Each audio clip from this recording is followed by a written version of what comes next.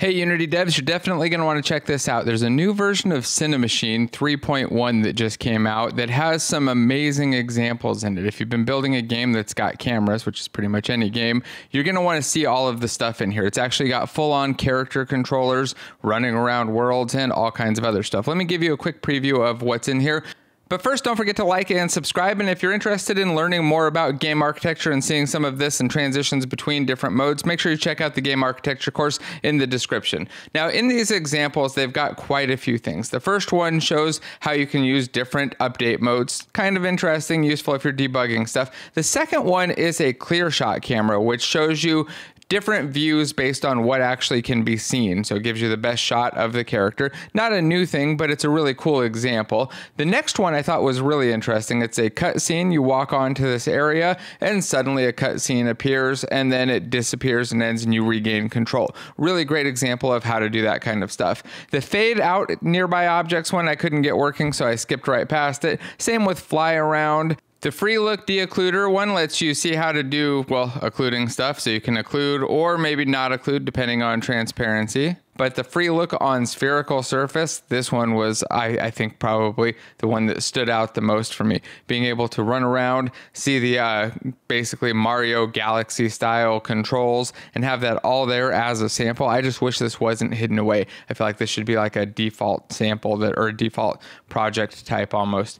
Next up, there was the impulse wave where you jump or do anything that you want to cause this impulse to happen. And it causes these little triggers all the way along and does this interesting wave. I'm not sure exactly how this works. This is a new one for me, so I'm going to dig into it a little bit more and probably do a full video on that and a couple other of these features. If you have questions about specific ones, by the way, drop a comment and I'll try to make sure that those are included. Next up was the lock on target. So you walk into this area and bam, you're staring at the guy, and then as soon as you leave it, you kind of gain control. So it's adjusting the way that the camera works for boss fights and other stuff. Another really useful example.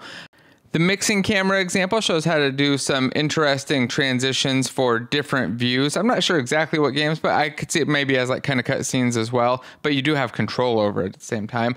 Running race showed how to do a different view based on who's winning and then do a target group so you can see the entire group of objects. Useful for that, I think. And then the split screen car is pretty obvious what it is. But the last two I think are really exciting. Third person aim and then a third person aim with an extra run mode. These allow you to run around, hold down right click to zoom and aim kind of with the crosshairs.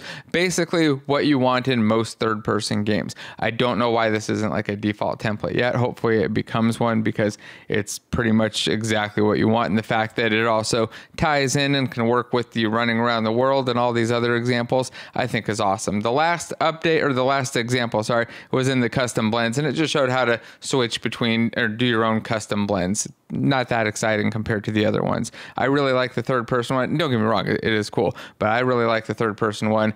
I like the running around Mario Galaxy style one. Drop a comment, let me know what your favorite one is, and if you've upgraded to 3.1, let me know what your thoughts are on it so far. I'm really curious to see if everybody likes it so far. I'm loving it. We're using it in the new game architecture course, and I think that I'm going to be recommending it going forward. I haven't seen any downsides, so if you got any, please drop them down below. If not, don't forget to drop a thumbs up and subscribe, and I'll see you in the next video. Bye.